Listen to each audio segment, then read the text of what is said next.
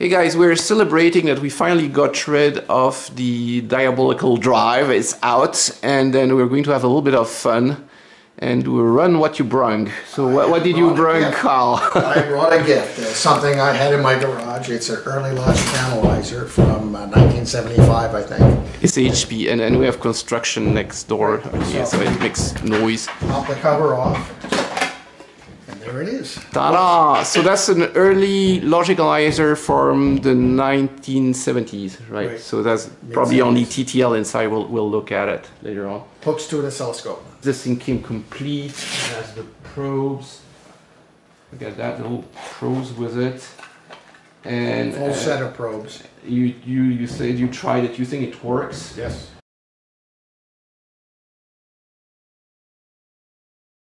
And here it is from the catalog. And actually, they had two instruments. It's only 16 bits, but so the main instrument has actually a screen in it, and this was. The part you brought, Carl, can be used either on a standalone on a normal scope or as an addition of 16-bit to the main instrument, which makes it 32 bits, and it has this, it makes those nice displays here. One being a weird vector display. Unfortunately, the unit we have cannot do this, but it just displays ones and zeros. Right? This is the very, very beginning of logic analyzers. So what was the price on that thing? $3,600 for the 16-channel analyzer. In 83. Appreciable fraction of an inexpensive car. Well, this is 83. I think it's obsolete by the time it's on that catalog. We should have gotten the... We'd have to see the 76. 75 catalog, and it's probably way more expensive. So we were going to use it with a regular scope, but we thought better and got the XY scope, because that's all you need, right? XY. And Z. And Z. Exactly. Alright. And then this is just XY and Z input. I want to do it. I'll go on this instrument, you go on that one. Okay, so I'm giving you horizontal, so that's X. That must be this one. Alright. Let's try it. On. I have to buy a toothbrush and a bunch of simple green to clean all of that horrible power supply. Okay, so I have my my XY over here. Sticky. Yeah. This is working. And the vertical amplifier has a bit of a problem on that one.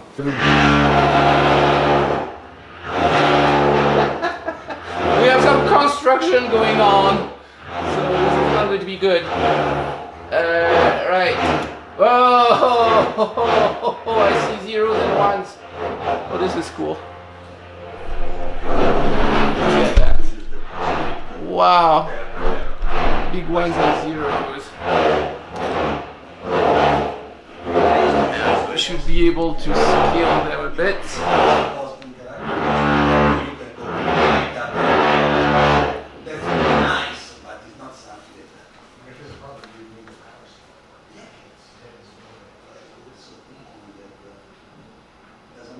Oh, it has bits in it.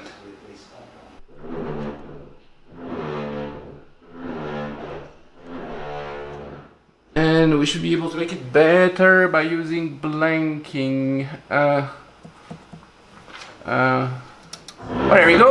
Woohoo! Wow. This is pretty neat.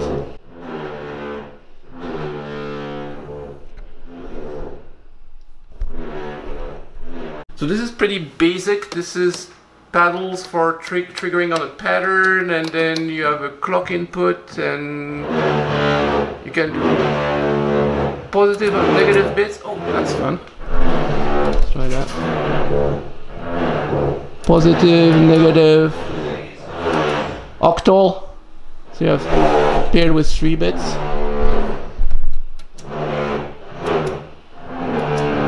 And that's positive, negative. And I can reset it. Whoa! It goes to 0. Okay.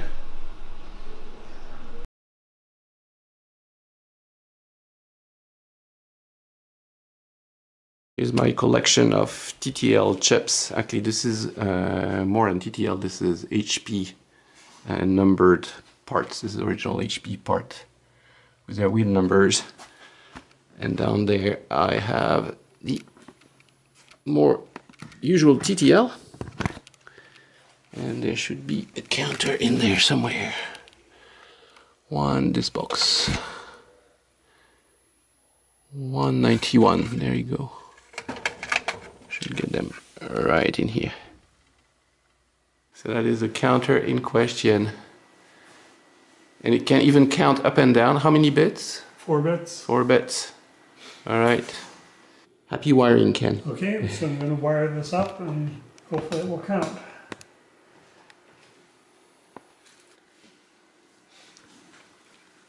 So basically power and ground, disabling the loading, enabling the counting, and that should be about it.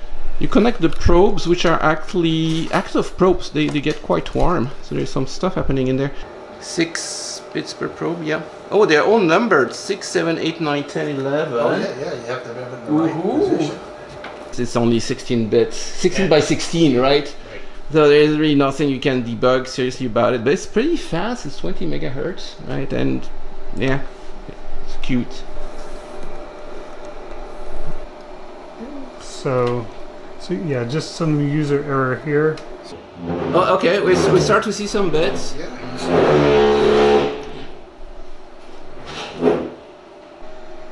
It has a fascinating display to it, display quality to it. And this is without the Z blanking, and do the Z blanking again. Oh yeah, that's much better with Z blanking.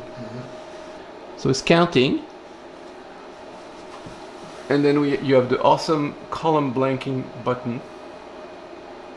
You can turn one. So this is the real interesting bits from the generator.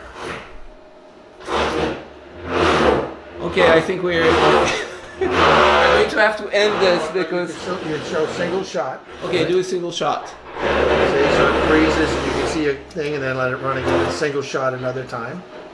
So, and you can trigger. Are you triggering something special? Right. So we can set. Well, what number do you want to start with on the triggering? Pick a number. 1. Start.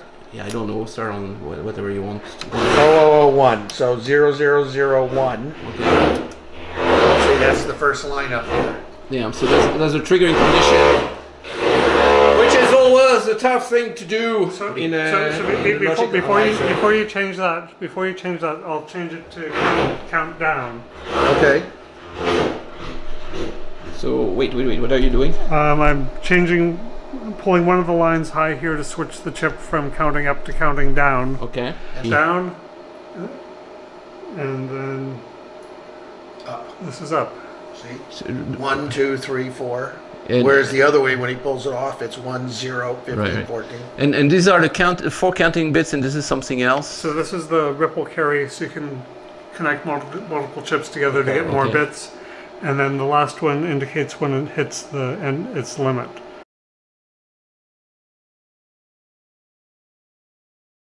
Triggers at the end, and it's the states leading up to it. Huh. Oh, you can do it in the okay. Is it you recording for that? Yeah. And then that's the triggers at the top, and it goes down. And what about the delay setting? Let's look at what that. Delay after trigger. Okay, so we've delayed 2 cycles after the trigger, It's cycles. or before. Yes, clock cycles. Okay, switch it a bit so we see. Oh yeah. You can make it move. So that's the trigger condition, and it's moving. So that's smarter. Think. Darn construction. So you can delay a lot of cycles. Yes, and you can invert the bits. Yeah. So what about the qualifier? How does that work? So I'm not sure where the qualifier signals get hooked in. Okay, so the qualifier channels allow only selected data to be captured, greatly expanding the effectiveness of the memory. That you could also use that to trigger a scope, just to Right. trigger a logic condition. Whenever it triggers, it'll also put the pulse out here, so you can fire scopes or other things to Where your glitch match it. happens, right? Right. On the And this can also be triggered by something else, so you have it not watch for its data until some signal comes in. So you know, when your PC is doing such and such an instruction, it gets this thing triggered, and then it locks on the beginning of mixed signal debugging.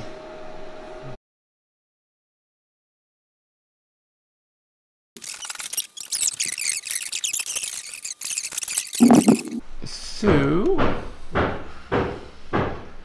well, this looks like boring TTL logic to me. add op amps. Yeah, it's not as spectacular as I. How many layers? Oh, there's a board underneath. So. Yeah, there's another board. Well, you can flip it. Oh, it's only 2. You can flip the whole thing.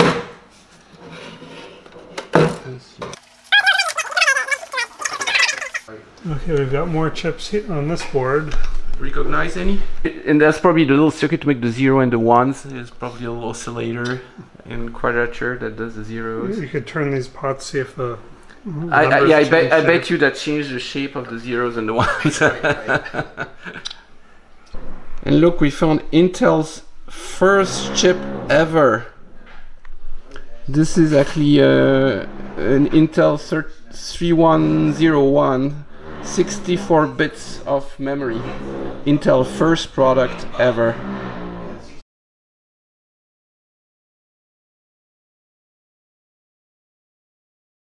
And then Ken, you have the modern version of all this equipment fits into this little box. Yep. And this is a $12 USB logic analyzer, 8 channels off eBay. But only 8 channels. Okay, I still channels. win on the number of channels, but $10. Wow. Versus 3,600. And it So and it does the same thing, here right? it's just running at a 2 hertz clock, so you can see the transitions. Now if we go up to 20 megahertz, actually let's go to 10 because you can see it's all just kind of a blur until we zoom in. But once we zoom in, we have a million samples here. You can see that because I'm only sampling at 24 megahertz, the 10 megahertz clock is looking kind of ragged. If I increase the clock to 20 megahertz, the chip is still working, but my sampling is missing a few points. Okay. If we now go up to 22 megahertz...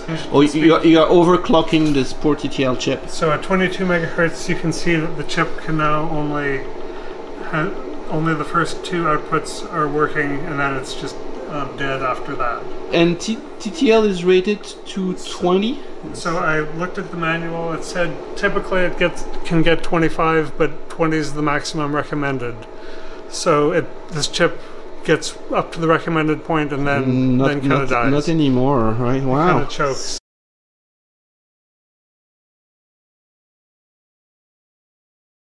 I was curious to see if the old guy would actually stack up with the new guy and could measure as far as 20 megahertz. So here we have all set up, and I let the numbers ripple. I could kind of fix them if I wanted, but then you cannot tell if it's counting or not. On top is frequency in megahertz, so it's at 1 meg. Let's go this a little faster. Here we go. It's rippling. 2 meg, 3 meg, still counting. 4 meg, 5 meg, 6 megs, 10 meg. Yep, I went too far. 10, 11, 12, 13, 14, 15. There's no problem capturing at 15 meg. 16, 17 meg, 18 meg, 19 meg, 20 meg. So the 1975 logic analyzer works as fast as the USB version of 2018. Now it costs a little bit more, of course. So let's see if we observe the same results and the chip stops working at higher rates. 21, still working. 22, crapped out. It's not counting on the 2 upper bits, but it's still, the logic analyzer is still doing it on the lower bits. You can tell it's still is acquiring the clock at 23 gig. Actually, it would be interesting to see how far this goes.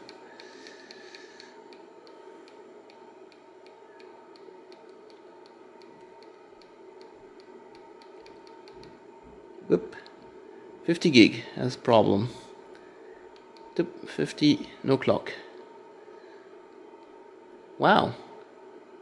It's a lot faster than I would have thought. Okay. So, hey, the old logicalizer, it needs more memory, but of course, the Intel chips can tell me the 64-bit chips that are in this, they used to cost $100 a chip when they were introduced. But wow, it's more impressive than I thought. It's